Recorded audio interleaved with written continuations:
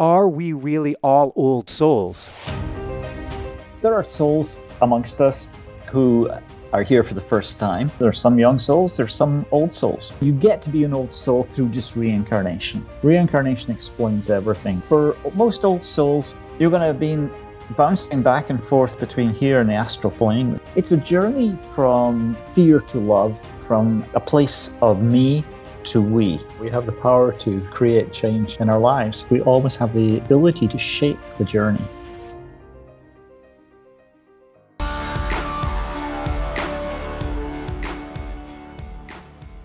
Hi everyone, welcome back. I'm Michael Sandler, your host on Inspire Nation. If you've ever wondered if you're an old soul and what in the world that means, then do we have the Old Souls Guidebook show for you. Today I'll be talking with Ainslie MacLeod, a former skeptic, the reluctant psychic, and the author of several brilliant books on old soul wisdom, including the Old Souls Guidebook. And that's just what I want to talk with him about today, about how to tell if you're an old soul, and if so, why you're here, why your past lives matter, and what you're meant to do. That, plus we'll talk about ghosts at 16, an uncle on Kauai, San Francisco calling, kitty, lily, and pet tiger, why in the world surf and turf was created, and what in the world Chester Cheetah, gotcha, has to do with anything. So welcome to the show, Ainslie. Are you ready to shine? I am so ready. Yes, what a wonderful introduction. You've certainly read my book, I can tell. Excellent. And it's a beautiful book, so mighty. Woohoo! So, before we dive right into things, have we all been here before? Everyone who listens in to you is going to have been here before. You're an old soul, and you're going to attract old souls. There are souls amongst us who are here for the first time. You may not run into them if you're an old soul, but people who are drawn to this kind of subject tend to be much older souls. They've been around the block a lot, and they're looking for a deeper connection, looking for something, more spiritual, like just a deeper understanding of the world. So if I was to ask the question, are we really all old souls? I would say there's some young souls, there's some old souls. Well, what you're talking about is energy, frequency. It's the term that you do talk about resonance, like attracting like. That people who are not resonating at, I'll call it a frequency, whatever we want to call it. And this isn't about levels to me, about good or bad or better or worse. But if they're not resonating at this frequency, they're going to be exit stage left. Yeah. They're just not going to be interested. Conversely, those people who are, vibrating at the same level, they are going to be drawn. They're going to find a truth in stuff that you and I would talk about. So what exactly is an old soul, Ainslie? Okay, so you get to be an old soul through just reincarnation. Reincarnation explains everything. It's how we learn about life on the physical plane. We're all souls. We come here from kind of out there somewhere. We come in. For most old souls, you're going to have been bouncing back and forth between here and the astral plane, which is your sort of temporary residence. You come here for a lifetime. You go to the astral plane to process and plan for the next life, and then back again. And you'll have been doing that for maybe 5,000 or 6,000 years if you're a very old soul. That's roughly how long it takes to get through the number of lives that you need to really just learn what it is to be human. And it's a journey from kind of fear to love, from a place, I always say, of me to we. And so that's generally how you can tell the difference between a younger and an older soul. Is like the older soul tends to be more aware of our connection, that we're all one. And that's ultimately that's what you're learning. I mean, it really is about learning about love. And that the other person is no different from you. I mean, imagine if you had 120 lifetimes in all different settings, all different parts of the world, all these different scenarios. It teaches you that the housewife in Mumbai is no different to the CEO in New York or whatever. That we're all souls beneath the surface. So actually, one of the signs of being a very old soul. You're a level 10 soul. There's 10 levels in all. You're right at the end of the journey, by the way. The major sign of being such an old soul is acceptance of others. It's like, in the sense of, younger souls have such a problem with skin color. They see big differences between genders. They see the differences. What the old soul does, they see the commonality. They see that we're really all one. So that acceptance of others that's the major sign. Thank you. And I want to dive into more. We'll dive into a little bit more of my story later on. We'll get to play, but I want to play for everybody here. How can we tell? And then I want to go to where exactly we came from. But how can we tell, or what are the signs of where we are on the spectrum of new soul to old soul? Well, each level, like I say, there's 10 levels. The first 5 are as a young soul, second 5 is an old soul. And the big difference between a young soul and an old soul is when you kind of almost flip. It's like a 180-degree flip at the end of level 5, where you go from this more self-interested place to being more aware of that connection, and that we're all in it together. There's greater introspection. Younger souls, they don't have that same ability or interest even in introspection. You can kind of identify the first few levels are just, well, imagine the first level is just about getting used to being here in a physical body, and you just come into the world. You don't want anything too complex to deal with. You're not going to come in your first life, in a big city, for example, and having to deal with complexity of life. You just want something really quiet, village life, rural, probably somewhere. It's just nice and easy, and just getting used to figuring out who you are and what it is to be human. And then it's about sort of over the next couple of levels about try to expand a little bit, getting used to building communities and so on. There's a lot of fear. Younger souls have all this fear. It's why we have the wars we do, and all the sort of unkindness and so on. You hit level 5, this is where souls are really pushing outwards, and unfortunately, they're still young souls, but they think they know it all. And you'll see that in so many world leaders, level 5 souls who are the ones who are more power hungry. They don't know their limitations. They don't know what they don't know. I'm thinking of Trump, Putin, and all this that crowd. These are young souls who really have no. In an old soul world, these are not the best leaders we could have. And my immediate reaction, and maybe this is the old soul in me, is how much love can I send them? How much can I help to heal their heart? How much can I help them on their journey, which helps all of us? Yes. I mean, I know people get very angry with them. As my spirit guides, the ones I work with, say they're more to be pitied than reviled. And they're just very, very broken souls. So you go from that stage, level 6, that's where a lot of souls are kind of, they're learning more of these old soul values, the importance of equality, peace, truth, love, understanding. Level 7 is all about creativity and innovation. That's where great inventors, a lot of great artists are. Level 8 is about really developing relationships. Level 9 is about exploring spirituality.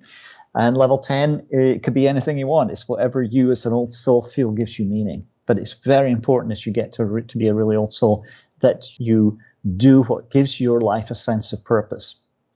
It's the level 10 soul, person like you who would give up that great career in Wall Street where people are going, how could you give it up? You make so much money. It looks so great from the outside to be a painter or something, just to do something that's more personal. That's sort of in a nutshell, but with all sorts of variations because there's so many other factors that play into it. A long time ago in a distant galaxy on a faraway planet, I worked in fashion for a little while. And I had the limos, the fancy cars, the New York City lifestyle. And I remember sitting at this meal where more money was spent on me at this one meal than would feed a family of 10 or something. And I'm going, what am I doing here?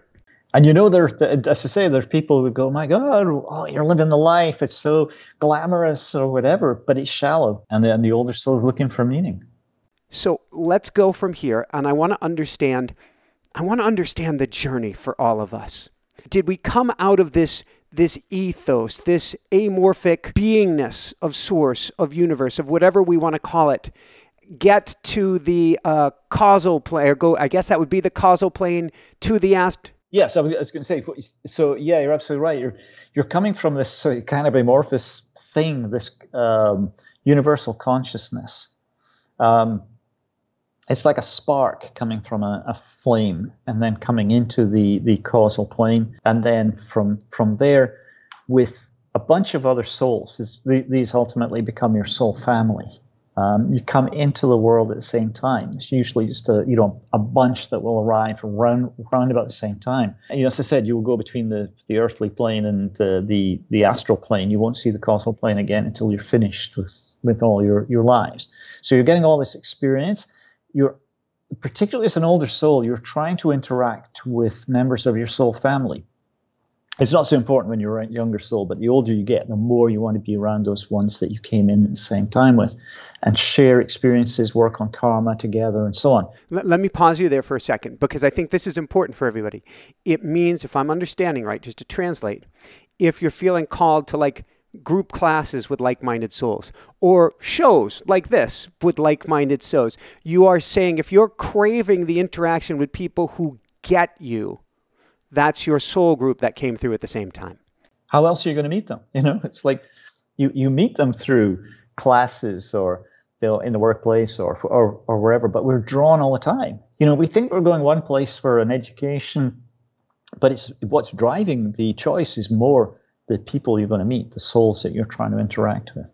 Yeah. So you get to the end of it, you become a spirit guide, you have more experiences on the astral plane, you go to the causal plane, you reunite, and then back into the universal consciousness. What you're doing through your experience on Earth, you're growing, and you take that awareness and you bring that back into the universe. The universe is all about growth. Everything is about forward movement and growth. And you become a part of it. I mean, it may seem like it's a very, very, very, very small part. But the analogy the spirit guides gave me years ago was that it's like you've learned about love. You go back into the universe, and it's like putting a dropper of food dye into the ocean. You won't see anything, it'll dissipate. But if millions or billions of souls are doing that, it starts to change the color.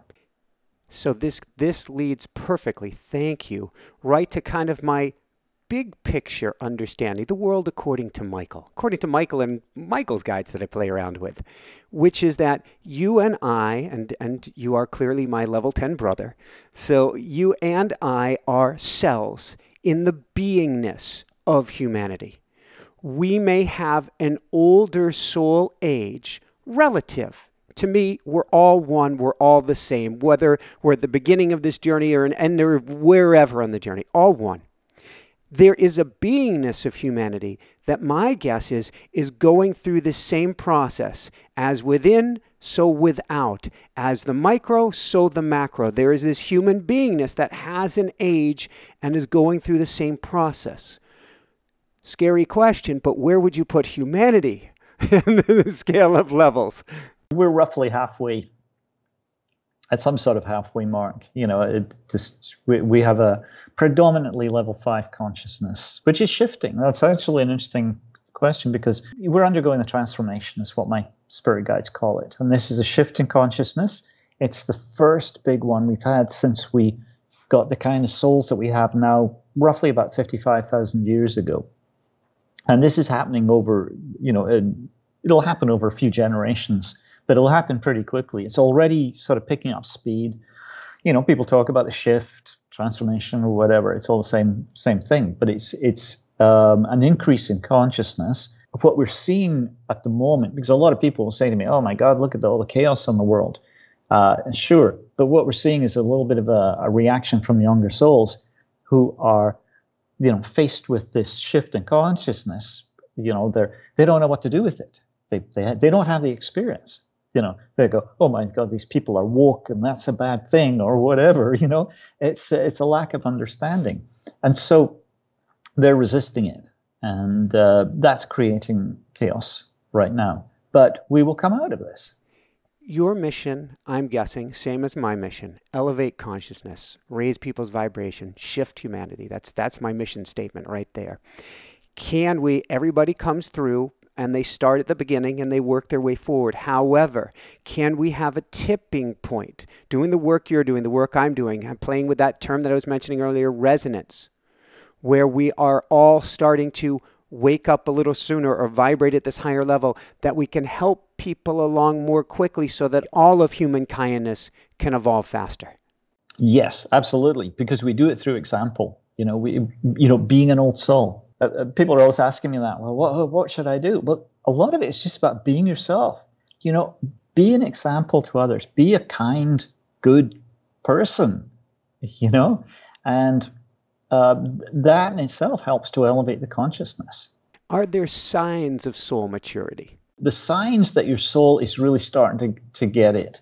That thing about recognizing that we are souls, all souls, acceptance of others, like I was saying at the beginning, that would be sort of the big one. Now, that doesn't mean that when you look at young souls acting out, causing wars or whatever, that we go, oh, well, it's just young souls doing what they do. It's not about accepting in that sense.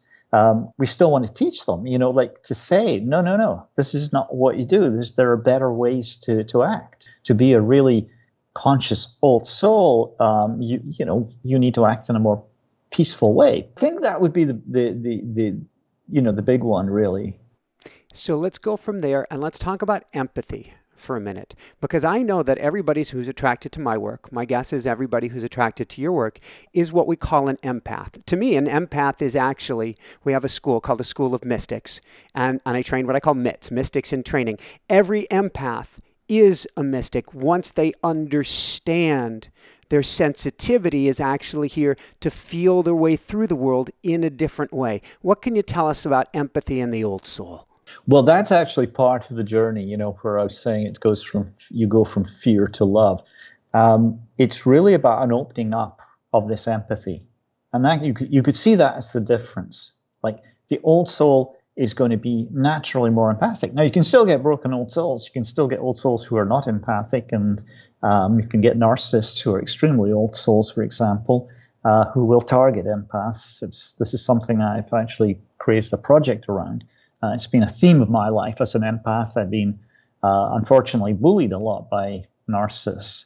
I've drawn them into my life and, vice versa. It's a bit of a two-way street, unfortunately. But empathy it's the way we should be. Now, one of the things that sensitive old souls hear a lot is that they're too sensitive. And I always try to correct that and say, no, you're highly sensitive, and that is a great thing. How else are you going to develop your intuition, for example? It's we need empaths, and I think it's a tragic thing that empathy is often seen as weakness by younger souls, and it's actually it's a superpower. I love that. Yeah, you're coming from a place of strength. The project that I was working on, I talk about wounded empaths. These are empaths that carry fears from past lives, and once you heal those fears, you become incredibly strong. It's just about developing boundaries. I'm so glad you're mentioning it, because I can go back to your history, and I'm going to raise my hand here. I can go back to my history as well, where you and I dated what I'm going to call Hoovers. Vacuum cleaners who sucked away all of our energy and said it was, I don't know about you, but I was certainly told it's my fault. And my guess is you were told it's your fault. So you're saying narcissists can actually be old souls targeting empaths. Can you share and explain? Because I want to protect our audience. I want to protect your audience, because as an empath, we're like puppy dogs of the world, wanting to help and heal everybody. There's a little bit of an Achilles heel there. You're seeing the soul beneath the surface, and sometimes you miss the what might be obvious to another person. That this person, there's something wrong with them. But you go, oh, as to the empath, I can fix them. I can help them. So you draw these wounded puppies in. The interesting thing about narcissists and empaths is that the narcissist is very, very fear-driven. They have a lot of fears. In fact, technically speaking, they have at least 12 fears. They have all the 10 fears that I list in my books, plus 2 others. And what it means is that you as an empath will be targeted by them depending on what fears you carry. So if you have a fear around judgment, hypersensitive to criticism, and so on, say, well, the narcissist has that fear as well. But the difference between you, the empath, and the narcissist is that you internalize your fears. So the judgment, you beat yourself up. The narcissist externalizes. So they have a fear around judgment, and they will recognize it in you, not consciously, but they will go for you. One thing I say is that the narcissist doesn't. They don't create the wound. They find the pre-existing wound, they stick the knife in, and they turn it. So if another example is if you're dealing with issues around low self-esteem, this is a fear of inferiority coming from past lives. Well, a narcissist has that, but again, you will internalize it, feelings of low self-esteem, imposter syndrome, lack of self-worth, but they will externalize it, and they will put you down and keep you there as much as possible to boost themselves up. A functional human being doesn't do that. You don't have to push other people down to boost yourself if you're a functional soul. So they'll always find that fear, but they smell it like a shark smelling blood in the water, and they're attracted to it. Here's somebody I can really take advantage of. If you heal your fears, then they swim right past you.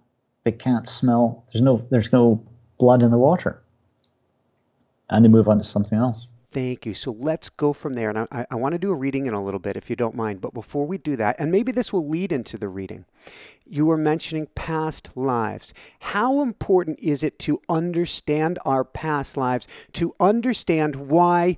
Well, let's use an example. If you have an irrational panic over something, you can't make a decision. We joked about surf and turf at the beginning. There is no way for you to decide if I'm getting steak or fish, or in my case, tofu A versus tofu B, so to speak. What's going on here? How much do those past lives matter? The past lives explain everything. I mean, I don't think there's anything about human beings that isn't related to past lives in some way. Your entire personality is chosen before you come here based on what you've learned in past lives. All your fears, phobias, limiting beliefs, all of that is past life related and can all be healed by exploring past lives. The indecision, I joke about surf and turf was invented for people with this fear. So, if you're the kind of person, you sit down in a restaurant, you look at the menu and you just can't choose. It's like the world is not going to stop revolving if you choose inappropriately, but it can feel like a big deal. It goes back to a past life. Technically, it's a past life fear of death, and it's a past life in which you made a decision that led to your death or the death of others. Maybe you said, it would be a nice day to go kayaking.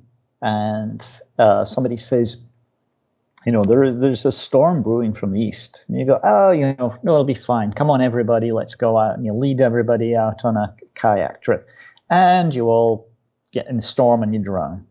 Your soul will then feel responsible for what happened. You should have maybe listened to somebody else. You should have paid attention to the weather. And in this life, it shows up as, usually it's 2 things. It will be a feeling of issue around responsibility. So either being overly responsible for other people's happiness and well-being, or sometimes not wanting any responsibility at all, and indecision, because your soul loses its faith in its ability to make a wise decision because of what happened in the past. So you find the past life, and this is the wonderful thing about past life work. Your soul is on life number 1. It doesn't die between lives. You might be on life 120, but it's still on life number 1 and will be always. Let me pause you for that, because that's such a big deal what you just said, because you said there are 2 challenges the soul has in your book, and one of them is that it does not distinguish between any of these lives. That 5,000 years is one life to the soul. It's an amazing thing, because What the soul needs to be reminded is simply that that was then, this is now. Let it go. Whatever you're holding on to, whatever fear or block or limiting belief, even physical ailment, you just have to find a past life and tell the soul. And this is why I'll be working with somebody. This has happened a number of times. There's one I talk about in the book with there was somebody who had been beheaded in a past life. And I said, well, this usually translates to neck and shoulder pain in my experience. And it usually heals up pretty quickly. I'd say usually within a couple of weeks, you'll notice a difference. This is providing there's not a present life issue, and there's no guarantees. But if it's purely a past life memory that's being held in there, and beheading will do that. What's the exercise they would do if you're getting continuously shoulder and neck pain, and it relates to, and I don't think we actually have to, correct me if I'm wrong. No, we can just take a guess. Hey, this could be a beheading, and that's enough to play with, because chances are, with the number of lifetimes you've lived, we've all been beheaded a time or two. Exactly. Well, it's unfortunately more common than we'd imagine, when you look at past lives. I mean, common form of execution in many parts of Europe up until very recently. So this person I was working with, she's actually a ballroom dance teacher. And she was talking about in her work, she has to look around and, move her neck and shoulders all the time. And 20 years of chronic pain disappeared in the moment, literally as we're talking about it. She's turned up at events that I've done. It's gone completely. It's never come back. And what happened, is just that the soul is reminded, and in that moment goes, oh, right, so that's a past life thing. Thank you for reminding me. And it just lets it go. I mean, that's a dramatic version of it. Usually these things, my experience, it can take a few days or a few weeks. A lot of physical ailments. Last year, I worked with two people who had been dealing with psoriasis. One person, who's 59 years old, had been dealing with it for 57 years. Since she was 2 years old, found a past life cause, it disappeared. Psoriasis disappeared. She called me, I don't know, it was a month later, and she's going, I'm wearing shorts for the first time in my life. I'm looking at my legs. I can't believe it. It's like these things are, they're life transforming, obviously. And I just wish more people knew about this, because, some of us go through our entire lives dealing with things, these challenges that could be eradicated very, very quickly. I always do stress, this comes with no guarantees, but things like fertility issues can be related to death in childbirth in a past life. I keep saying that I've helped a couple of women to get pregnant, as my assistant who said, you need to find a better way to express that. But I mean, through past life work, just reminding the soul. I mean, as I always say, it's not with a bang, it's not like a spectacular thing of the soul going, oh my God, thank you. It's just like, okay, great, good. Let's move on. It's just not so much a bang, but a whimper. I teach a process called automatic writing, where you can go in and speak with spirit, speak with soul, speak with Akashic masters, whomever you want. What to you is the simplest way to be able to gain access to our past lives, so that we can scroll through the Rolodex and go, oh, that makes sense. This is why I'm experiencing XYZ today. Yeah, I think the first thing would be to understand the principle, because check out the Old Souls Guidebook, for example, where I talk about my other books. I mean, I don't mean that as a commercial, but, that would be this. It's okay, Ainslie. This information is important, so it's okay. I have a past life regression on a recording, which you can find on my website. And I would start with that. I think doing a little regression on your own. This is something, actually, I led a regression last night, and I was pointing out that you don't have to be something special to do this. We can all do it. It's just a lot of it's about quietening the mind, allowing your spirit guides, we all have them, allowing them to come in, and then just say to them, I'm dealing with this issue. Maybe it's like doctors can't help, or I've tried therapy and doesn't seem to get over it, or I always seem to, other things, patterns, I always seem to get into this, I always seem to have angry bosses, or I always seem to, this issue with sex or whatever it is. talk to the spirit guides about it. Say to them, show me the past life or past lives that are related to this. And then just go into a meditation, which is basically nothing more than creating some internal and external tranquility. You do not have to spend 20 years learning to be a Zen master to do past life work. We can all do it. But, what I always stress is that people don't put time into these things, and they don't create the tranquility. There's so many people in this busy life, the world that we're in, they wake up with noise. It could be, the alarm clock, radio, they've got the TV on, or having breakfast, they're off to work, there's chatter, there's noise. They come home and they have the TV on the moment they walk into the house, and then they go to bed and wonder why they can't hear their spirit guides. So a meditative practice, just, even if it's just 10 minutes twice a day, that'd be ideal to get started. Of just finding a quiet spot and just calming yourself down. This, as the spirit guides always say to me, if you take one step towards them, they'll take two towards you. But it's very hard if you've got a lot of chaos in there.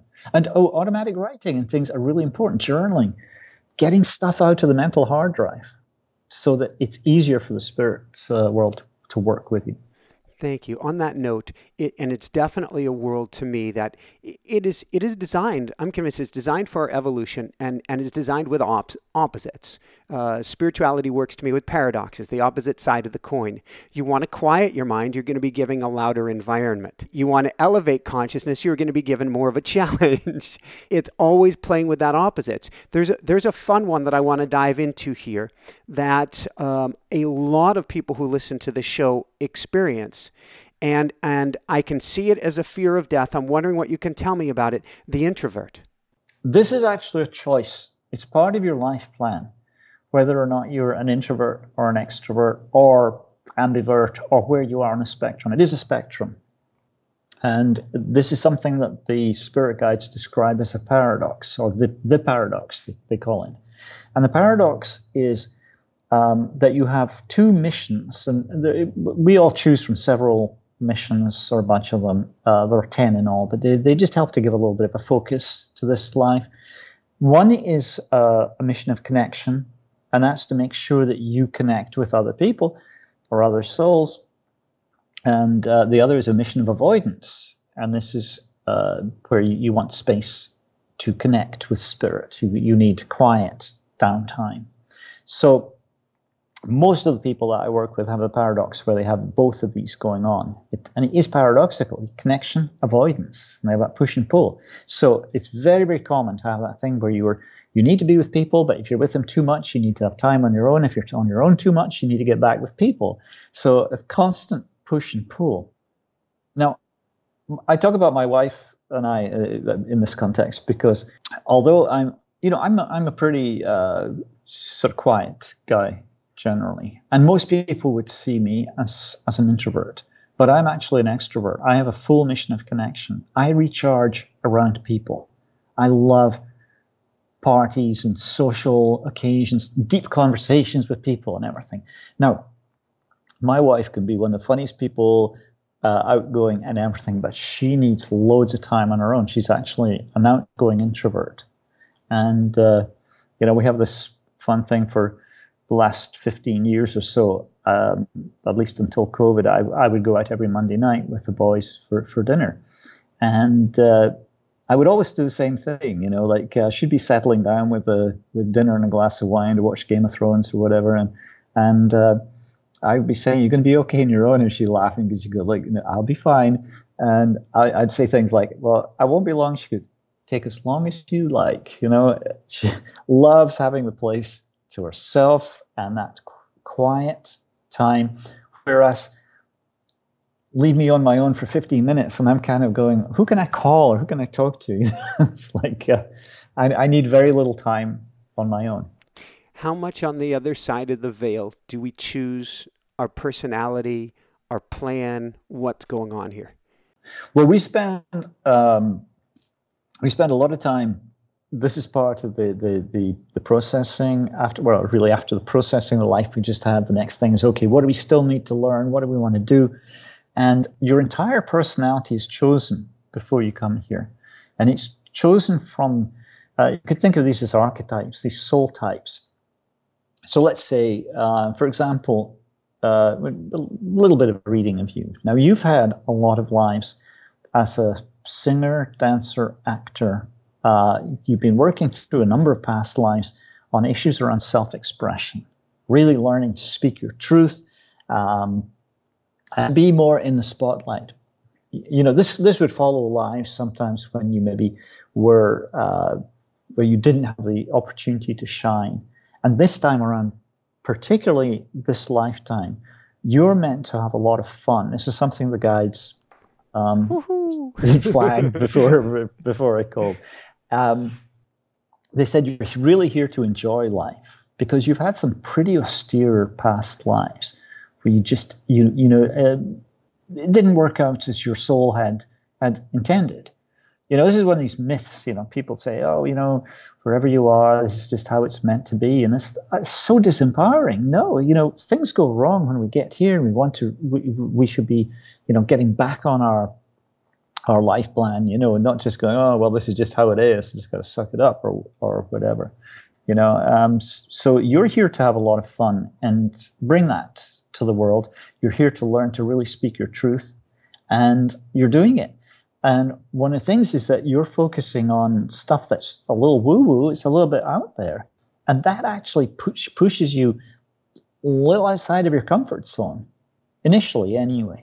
And after a while, you know, you find, oh, you know, I'm not going to get persecuted for my beliefs like I was 200 years ago. And you become more confident in what you're saying. Well, it's funny that you call yourself a reluctant psychic, because as I went down this journey, and I've had 2 near-death experiences, which certainly gave me more than a glimpse of an understanding of the other side. But as I dove into automatic writing, and then the guides are telling me you need to write a book on it, I'm going, whoa, whoa, whoa, you got the wrong guy. I use the term reluctant psychic because I was really fighting against it. It was... You know, I kept hearing from psychics that I should be a psychic, and I didn't know how you even start. You know, and it was the feeling of like, I think you may have the wrong person there. A huge fear of public speaking. I mean, I didn't want to be seen. I played in bands all my life, and I was always the bass player hiding behind the drummer. You know, it's like I was like, even with my back to the audience sometimes. You know, it's like, and these were all past life fears that, you know, eventually I, you know, overcame and allowed me to put this stuff out into the world. But the reluctant psychic thing, I shook that off fairly quickly by doing the past life work and really embracing it. Even using the term psychic, I was so reluctant. And what's your license plate? P5YCH1C, which looks like a psychic. And that was really helpful, you know, when. Yeah, it was a gift from my kids, you know, like, and my initial reaction was, oh my God, no, like, you know, people are going to think I'm such an egotist or whatever. But it was just, but it helped me to embrace terms like, you know, when people would yell at me in the street, are you really a psychic? I go, yeah, absolutely. But, you know, when I first started doing the work, I would mumble it, you know, so people would go, what, psychotherapist? No, psychic, you know. And it was like almost a feeling of like, oh God, you know, why have I been chosen for this? You know, but once I got over the fears, the only thing that gets in the way of any of these things is fear. You know, so once I got over that, I was able to embrace it and really go for it. And you touched on, you know, the experience I had in Hawaii with my uncle. This is where I was on a trip, and I'm wandering around Borders bookstore in Lihue and Kauai, and I was in a totally altered state. It was really weird. I was going, what is happening here? And it was really unsettling. And first weird thing that happened, I didn't put this in the book, but it was, I was going, I really don't know where I am. And I just reached out and I pulled a book out of a shelf. I didn't even know what topic it was. I opened it up, and the first thing I looked at, it's the first page I looked, and right in this paragraph are the names of my parents' 2 closest friends. And I went, the hell? And I looked at this is a book about paranormal experiences. It was a guy, Hans Holzer, I think his name was. He was checking out a ghost appearance that somebody had had, but it was a Scottish ghost, and the only Scottish people he happened to know were these friends of the family. And so I'm going, well, that is really weird. And I put the book back, and I just walked a couple of feet, and then I ran into my uncle, which was very surprising because he'd been dead for about 10 years at that point. This was actually just after a psychic had reminded me yet again that I was meant to be a psychic, and she even mentioned my uncle by name. And he just appeared there, and he was only there for like a second, but real, you know. I mean, it's not like a fuzzy apparition. This is like boom. It's like literally having somebody three-dimensional and real there, but for a second, and then he's gone. But a message which was much longer, and it was about working together with him. And I had heard that probably from 4 psychics. You know, your Uncle John is on the other side. He wants to work with you. And, you know, he, like me, had been a non-believer, and, you know, I thought he'd be the last person to do that sort of thing. And we didn't work together for very long. I mean, it was another week or so, and I waited till I was back on the mainland, and I just thought, well, let's give it a try. And I just said, okay, John, you know, if you're there, let me know. And we just had this very hesitant and very stumbling conversation. It's not like now it's like a very easy connection I have with the other side. Then it was like sticky. But he passed me on to the spirit guides that I work with now. And that was, for me, that was oh my God, that was the proof of the whole thing. You know, I mean, I went from being, well, really atheist and not so much skeptical, maybe. I had some openness, but I think there's a cynicism there, and it completely changed things. I mean, it made me really aware that was something so much deeper, you know, and you know, I still have to remind myself sometimes. I have that moment where I go, holy cow, I spend my days talking to invisible entities. Yes. On another plane of existence. Well, I teach. I'm looking at the clock right now, and it says 333. And to me, those repeating digits, angels are saying they're here. I'll teach a class, my School of Mystics tomorrow. Tomorrow morning, I will wake up, Ainslie. I'll wake up, and I won't have any idea what I'm teaching tomorrow night. And it still scares the everything out of me. And I will go, and I will sit down, and within about half an hour, I have an entire outlined syllabus, all the key points and everything. And I'm going, thank you. They're there for us, aren't they? Absolutely. I've had it where sometimes I'll be, you know, planning a class or something, and I'm sticking, and I go, oh my God, how am I not? I've got spirit guides. Why am I doing this on my own? You know, it's always. I think the important thing is to recognize that all of these things are a collaboration. You know, providing you're doing something that is, you know, it's in everybody's highest interest. I mean, they're not going to help you to start World War III or plan somebody's murder or something. They're here for the good of all, you know. But providing your intentions are good, and they will support you in every way they possibly can. You know, opening doors. You know, even that thing of noticing 333. That is. Literally, what they're doing is they're drawing your attention in that moment, and they're saying, we're here. So let's go from there, if you don't mind. I want to cover 2 more things, and then we'll do a meditation. I'll grab Roo the rooster, and we'll do a meditation. First off, you mentioned that you started to get information before the show. So I'm wondering if you can do either a reading on myself or a reading for myself, my wife, and our unborn baby, whatever you feel called. And then I want to make sure that we cover soul personality types so that people can get more of an understanding of who they are. Because I feel the more we understand where we came from, the more we understand who we are, the more we understand our soul mission and can rock it. One of the important things for you is that you're here to overcome that issue around self-expression. The big past life that is related to that is that you were a Native American kid, little boy.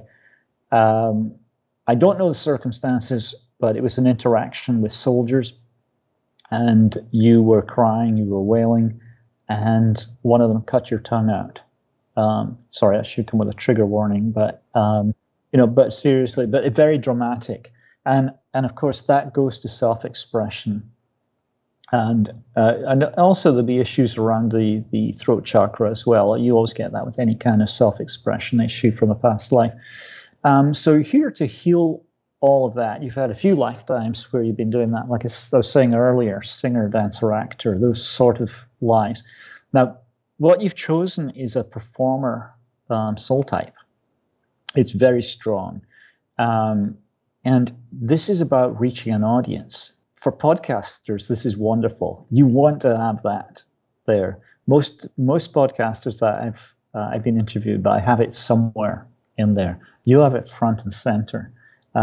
It gives you the sense of humor you have, a little bit of goofiness, if you don't mind me saying, but in a good way. I mean, I'll own that. I resemble that remark. You certainly do. And here's the interesting thing is you need an audience. And so many performers, they get this message that it's wrong to want to be in the spotlight. But that's what you're here to do. You cannot be as effective talking to 5 people every time you do a podcast as you can if you talk to 5 million. And the performer in you will always seek an audience, and it will always seek more bang for the buck. It will always think, well, if I can reach 500 people, I can reach 5,000. If I can reach 5,000, I can reach 50,000. If I can reach 50,000, I can reach 500,000. It's always thinking, well, how do we expand? It's trying to get whatever you're doing out into the world as much as possible with, in a way, the least effort. It doesn't take any more effort to reach 5 million than it does to reach 5 people, maybe in terms of marketing or something, but, you're doing the same podcast. So that is a very, very fundamentally important part of you. You've also got you've got the spiritualist in you very, very strongly, of course, which is why you're so interested in spirituality, and why that's such a big focus of what you do. There's the leader in you as well, and you're here to use that authority as well. Every podcaster who's interviewed me in the last 3 years, I find this utterly fascinating. Every single one that I've talked to, and it's not to say that every podcaster has this, but you're working through a past life fear of rejection. And this comes from abandonment in past lives. It will make you feel in this life, or at times, like a little bit of an outsider, like you don't fully fit in. But how you heal that is to belong. The more you belong and you don't get rejected, the more healing there is. But what the spirit guides describe as the elevated way to heal that is to be the uniter, is to bring people together. And that's what I found all these podcasters are doing. And you're no exception. You're creating a place where you're bringing the soul family and those who suffer, particularly those who feel like outsiders. You bring them together. It's a spiritual act. And a spiritual act is always one where you heal yourself by helping those who suffer as you once did, whether it was in this life or a past life. So these are super important things that you're doing. Now, what your unborn child is going to want from you is very much related to some of the stuff here. Learning to be expressive and learning to be comfortable belonging, overcoming the fear of rejection. Because what a wonderful way to do that, to come into a family where it will be recognized, the importance of really being there for that soul, making that soul feel like she's just loved and cared for, nurtured. It will heal perhaps centuries of rejection. So that's going to be very important. And you definitely got an outgoing performer on the way. That's a very common thing, that the child soul comes in wanting to learn from the parent. So it'd probably be quite a lot that's shared with mom and dad, that this child will learn this from you and this from mom. Very common. It begets an interesting question. How much of these things are familial wounds versus past lives. And I'm going to use myself as an example. So one of the wounds I've been working through this lifetime, and I'd love to know if there's a past life specifically related to this. One of the things I'm working through is what I call affectionately the screw-up gene.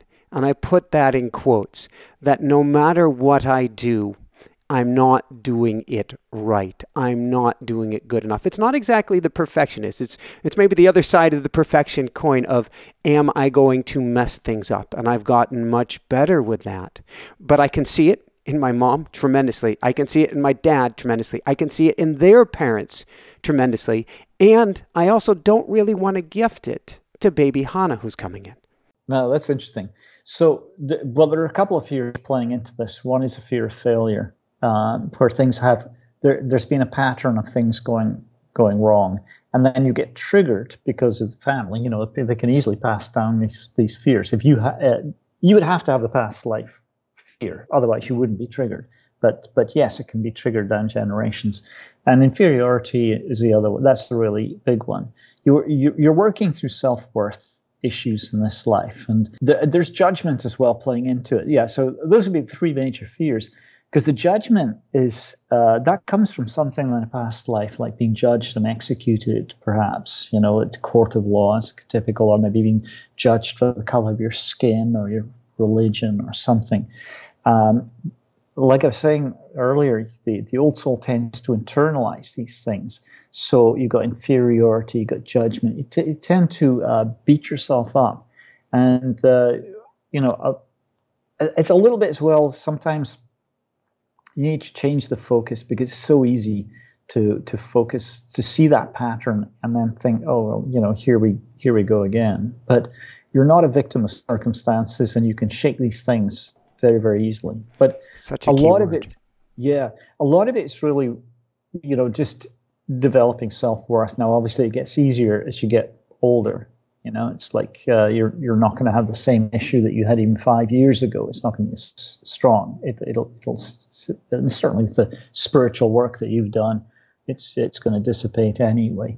But you know, you want to go back to really clear out these things fast and make sure that this doesn't get passed down. You want to find a past life where you were treated as lesser if you didn't matter, and that would be I almost use the term the downtrodden servant, you know, something along those lines. You want to find, that's the inferiority.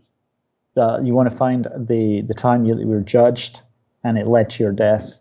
Could be part of a massacre, pogrom, or something. So that's a judgment one.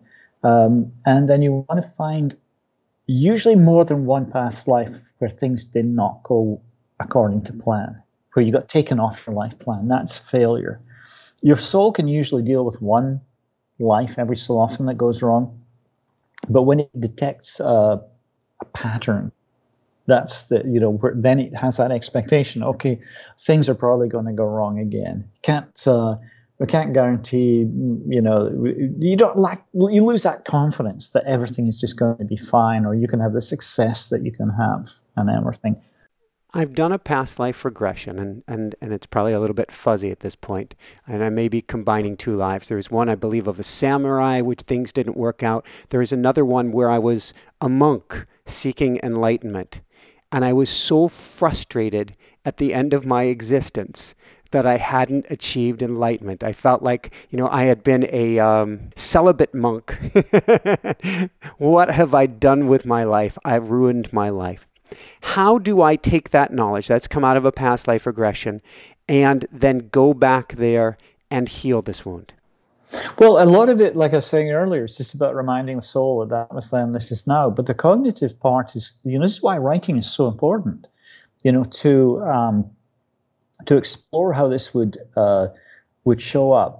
One of the things there is that in a past life like that, spiritually, there is no reason for being celibate. That's just religious dogma being imposed on you. And so, yeah, your soul gets to the end of that life and goes, I've never got laid, you know, and what a bloody waste of time that was. You know, so it can teach you about, you know, really important lessons about For example, spirituality versus religion. I mean, a lot of people muddle those things up, but they're very different. The older the soul gets, the more it tends to see the difference. Now, you can have religion and spirituality, but they're not the same thing. And the older the soul gets, the less the dogma speaks to it. The old soul is more likely to go, well, you want me to be celibate? Hell, so why should I do that? There's more questioning and so on. The younger soul just go, oh, that's the way it is. It's in this book somewhere, or somebody told me this is the way it's supposed to be. New soul, rigid. Old soul, much more flexible, much more questioning. How do we tell, since we're talking about relationship celibacy, how do we tell if our partner is not at the same soul age as us? Oh, boy. Well, I spent a few years with a young soul back in my London days. And it was, oh my gosh. I mean, I made a lot of decisions based on lack of knowledge, huge past life issues, low self-esteem, past life inferiority, playing into a lot of stuff that had happened in this life. And I ended up making some poor relationship choices. And this one was with somebody who I didn't know about soul ages at the time. If I had known, it might have helped me. But our values were completely different. And that's where she knew to fake it, but it was not genuine. And and after a while, I'm starting to go, oh, this person she just really doesn't see the world the way that I do. Far greater self-interest, for example, like I was saying at the beginning, it's often a sign of a younger soul. They're much more sort of self-absorbed, self-interested. And in extreme cases, like this person, will throw somebody else under the bus for financial gain or whatever. I think you really need, if a lot of it comes down to values. So, how you see the world. And I mean, there are core values. I talk about this in my books, that there's, peace, truth, love, understanding, justice, equality, cooperation. And it's like really looking at, let's say, how does your partner, or the person you're with, how do they compare to you? When it comes to truth, the old soul is, you can tell an old soul sometimes, especially if they're working through some issues around self-expression, where they tell a story and then they go, well, it was last Thursday. I was walking along the road and I ran into somebody, and they go, oh no, wait a minute, it was Wednesday. It doesn't matter it doesn't, in terms of the story, it doesn't matter what day it was, but they correct themselves because they've got to get it right. The truth is so important. My wife is the truth police. I am the storyteller. The fish tends to get a little bit bigger, but not with my wife. that is a performer. In fact, the uncle I ran into in the bookstore, he was a leader but he had a performer influence, amazing charisma. And, he used to joke about how he would never let the truth get in the way of a good story. And I realized I was telling stories that he had told me to family members, and then going, that didn't really happen. And I go, oh, no, I didn't know. But it was a great story. Few last things, and then I'll go grab Rue. Can we tell if our children, or are our children typically the same soul age as us? And the personal flip side to that is there a way to tell about baby Hannah? Your spirit guides will help you to get the details. You can literally do, what I was saying, just go into that quiet place and just ask them, just say, what can we expect here? Just get a picture. Even what you can do is ask your spirit guides to take you 5 years out. So she's 5 years old.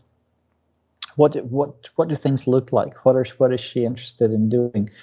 It could be like you just say to spirit guides, okay, show me something that Hannah will be doing in 5 years. I already get that she is so advanced, that she is so much smarter, not head smart, but has so much more of an understanding at age 5 than I will have at 55. People use different terms, indigo children or whatever. This is part of the transformation. These old souls coming in, with this higher level of consciousness. And it blows you away. I mean, my kids they're now, just coming up to 21 and 22. And from the get-go, I've been going, my God, they got so much greater self-awareness than I had at that age, and that's I mean, it's still, I find it mystifying. How come they've got things together so much more than I ever could have? But that's part of this transformation that's going on. So yeah, she'll be teaching you, But I was going to say, you can get from the spirit guides, they might show you. It can be little images, like I'm just making this up. I mean, you'll see what you get, but it might be just a ballet tutu or something like that to say, oh, there's maybe dancing is something she'd enjoy doing. Get little glimpses that they can give you, sometimes little sort of metaphors almost to help you understand. They will give you loads of help there because you are obviously you're going to be a conscious parent, and you're such an old soul. To go back to that thing about old soul parents and old soul children, what I found is I've been doing this for 25 years, reading people, and I don't think I found any old soul parents with a young soul child. However, I have found plenty of old soul children, or my clients, with young soul parents. But the big significant thing is that they often start off with the family. Let's say, they're your younger soul parts of the world, like tends to be, broadly speaking, that the coastal big cities are going to be a little bit more old soul. Rural Alabama, for example, probably younger soul. So, I have a client who is an old soul raised in rural Alabama with these young soul parents, but then left to college or whatever, and is now living in New York or whatever. There's a key word that has been a theme coming up. It's been a theme in almost everything over the last week, and I do a lot of channeling in a week, so that's a lot of stuff. Victimhood, and the concept that you may well be an old soul born into a new soul family, but do not place yourself in the role of victim. You actually chose that on the other side, and it is here to serve you. We're exploring this in my Soul World membership program this month. This is the topic of the month. All right, tell me more. And I did not mean it this way, but perfect. And tell me where people can go to find your program and find out more. Well, people can go to soulworld.com to learn about our membership program. This is a fascinating thing because we are very, very rarely, any of us, victim of circumstances. And we often feel that. And this is a past life issue again. This is the interesting thing about from our past lives, when we've experienced unfairness, we have this belief in this life that life's not fair. When we have one thing after another happens, we go, life's not fair. That can be a disempowering belief, but it can also be an empowering belief. It seems paradoxical. Now, for most of the beliefs that come from past life fears, you've got the negative belief and then you've got the positive, and they're sort of very obviously diametrically opposite. I am not worthy compared to I am worthy or whatever. And but this is the interesting one because the disempowering belief and the empowering belief are the same. It's just how you do it.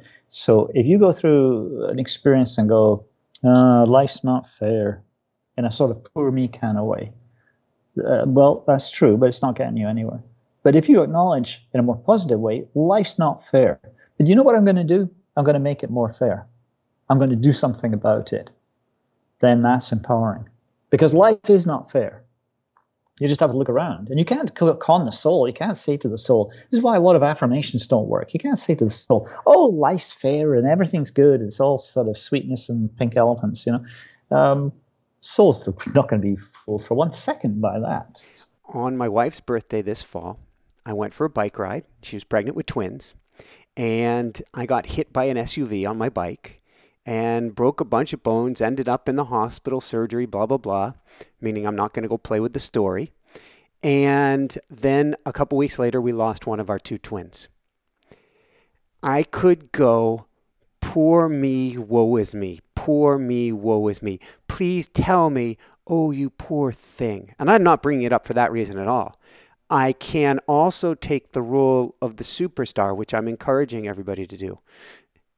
Lick your wounds. My God, man, it's okay. It's okay. It's okay. It's okay. But then realize that your choices you make now, sort of like a company that screws up. It's not necessarily a bad company. It's what they do about it afterwards. It's what you do after the flaming poop just fell on the sky out of you. That makes all the difference. It's always about how you turn it around. Because that is the reality that happens. It's just part of being here. And if you go into that disempowered place, poor me, that helps no one. But and you said something really, I think, is so important there, and that's about licking your wounds. You have to just go, well, everything's just fine. It's toxic positivity, which is, total. The reality is you have to go through. If you deny your emotions, you're not helping yourself. And the funny thing is, I was actually talking about this in a class last night, that I do these classes with my wife, and she was pointing out that she's known me for 10 years, and she sees how quickly I recover from any kind of setback. It doesn't set me back for more than a very, very short period of time. I immediately go into, okay, how can I fix this or change things? And what I was explaining is that when you do the work, particularly when you do past life work, one of the changes that happens is that it's like a waveform. So it's easy to go down in deep down into the trough of the wave and stay there a long time, and then eventually come up. You all this time licking your wounds, feeling poor, being whatever. But if you get into that mindset where you say, this really, life's unfair, and I'm mad about this or whatever. Don't deny the emotions, but the waveform will change when you get into that mindset of, now how can I fix it? The wave goes like this, down, and then you come right back up. But to just coast and not go down into at least a little bit of licking your wounds is just toxic positivity. You're denying the reality of a situation. It's changing the waveform by saying, okay, this has happened to me. I'm pissed off. I'm hurt. Whatever. Now, what can I do to change things? Don't go into that. Oh, life's unfair. There's nothing I can do. Can't change anything. Poor me. Thank you so much. And that's it. I'm going to say almost you compress the waveform. You can spend your whole life skimming along. You're just slowly sliding down because you're not facing it, versus drop off the edge of the cliff, hit that bottom in a sense, and then you're going to rebound much quicker. If you have a resilient mindset, something Dr. Carolyn Dweck talks about. If you have that resilience, that growth mindset, you can then shorten the curve and come back on the other side much faster. Yeah, absolutely. But you do have to lick your wounds and acknowledge it. Even just stomping your foot and going, life's not fair. Let it out, express the emotions. Thank you so much. Any last words that you want to share, Ainslie, before I go and get Rue? I would just like to repeat that everything about us, everything about we humans is past life related. Reincarnation explains everything. And the more you learn about how these things work, it's by healing past lives that you really are able to go forward in this life and achieve all the things that you're meant to do. It's like what is it? Releasing the ball and chain from around your ankle, or some kind of analogy like that. We're all dragging these blocks and issues from past lives around with us, and when we don't have to. Thank you. Just to riff off of that real quickly, I want everybody to get your book. I want them to get the Old Souls Guidebook and everything that you have. Look for your triggers. Your triggers are going to point to past lives. If somebody points a plate of food of you at a restaurant and something's off and you flip out, There's probably a reason for it. You didn't just flip out. Watch for what your triggers are. Do the work. Look for where it comes from. Absolutely. The triggers explain it. Absolutely. Perfect. So where's this Rue? All right. I'm going to go grab him out of his soft kennel. Be right back with you, Ainslie. Lifelong friend that we're just meeting again for the first time. This is Rue. Hello, Rue. A handsome guy. You hear that, good boy? You are. You are. So would you mind leading us in any meditation of your calling? Absolutely. Let's do, we'll do a little forest walk. Sounds here. Perfect. So, all right, if you'd like to just take a deep breath and close your eyes. And I'm going to take you to a very, very beautiful place. It's a little wooded area. We're going to go through a little gate. So I want you to picture yourself, it's like a pastoral area. It is at all times safe. There are no animals with claws, teeth, or sharp beaks. You're totally safe on this little walk. And what I want you to do is picture yourself starting to walk on this grass. Look down, recognize that you're in bare feet.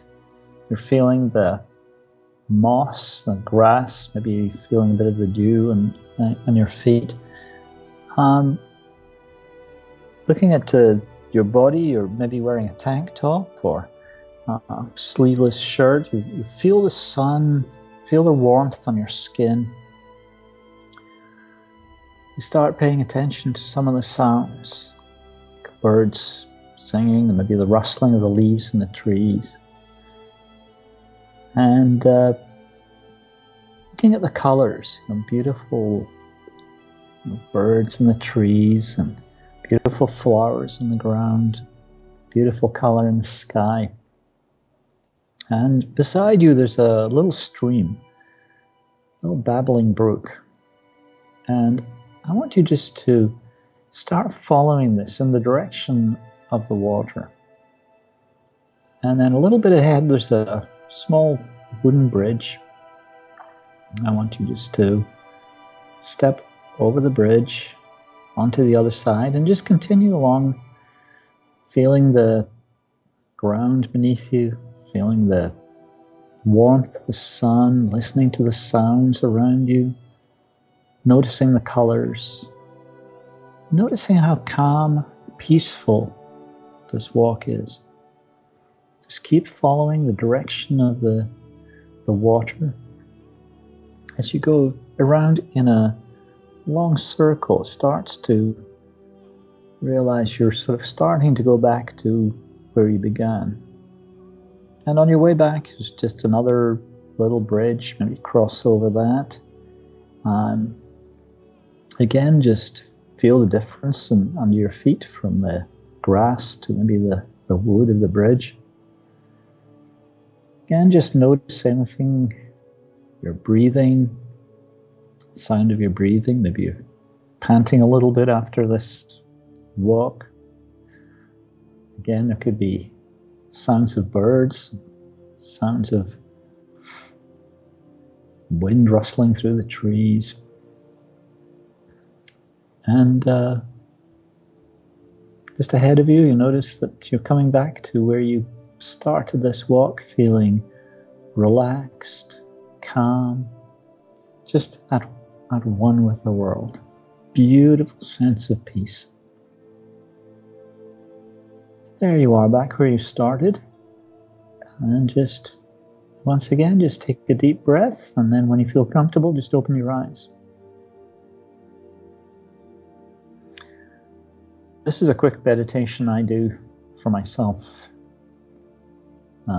Usually just spend 3 or 4 minutes doing that. So you can take this walk, you can go anywhere. Just make it your own. And the rooster is down. You tamed the Roo. Thank goodness. I didn't know if I had good rooster karma or not, but it's like I do. You do, and he's having a little bit of a wired day from last night's class, as I was mentioning earlier. So they're protector animals. And so if things are off, they notice, and it's a low pressure system that just came through here. And they're always watching the weather. They can feel it to make sure they're taking care of their flock. And so he's on a heightened state of alert today. Yeah. Oh, bless. Well, thank goodness he's got you and calming energy there. And vice versa. So thank you so much, Ainslie. This has been truly beautiful and a treat. And your work and message is so important, because one of the greatest diseases that we have today is it is as it is. Things just are the way they are.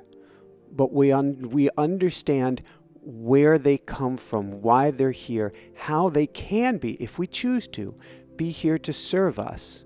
To use what you said earlier, we remove that ball and chain from our leg. To me, that means everything. And it's recognizing that we have the power to create change in our lives. We're not, we have a life plan, we have a destiny, but it's not carved in stone. And we always have the ability to shape the journey. Woohoo! So for everyone out there, this is Michael Sandler saying, be well, have fun, get the Old Souls Guidebook, and discover the old soul in you today. And above and beyond all else, shine bright. Woohoo! What do you think, Roo? That was a really special show, a really special interview with Ainslie MacLeod on past lives, on Are You an Old Soul? And because you're watching this today, it means, of course, you are an old soul. On that note, he spent a lot of time talking about it, communicating with your guides, finding out what's going on the other side. For that, I can't recommend enough. Do you want to point to it, Roo? The automatic writing experience. Of course, you can get the book, but you can get also live classes with me every month and an entire video-based program at automaticwriting.com. And because you're an old soul, it means you're a mystic. So come join us for our School of Mystics and meet other like-minded mystics at InspireNationUniversity.com. Of course, we're a podcast. You can listen on Spotify. You can listen on iTunes, wherever you ingest your podcast. If you click the subscribe button and the bell icon, you'll be notified of upcoming shows, YouTube premieres, live events with me. Click the join button down below to become a member of our Mystic Circle. You get daily videos, you get behind the scenes goodness, you get lots of extra bonuses and goodies and videos that you don't get anywhere else to help you on your path, to help you to grow, to help you to become the mystic you were meant to be, including behind the scenes videos with Roo, of course, along with Jessica and myself. Simply click that join button down below. Here's a link to the next amazing video. Love you guys so much. Big thumbs up. Leave your comments if you love this. And above and beyond all else, keep on shining bright. How does it get any better than this, Roo? How does it get any better than this? Love you guys.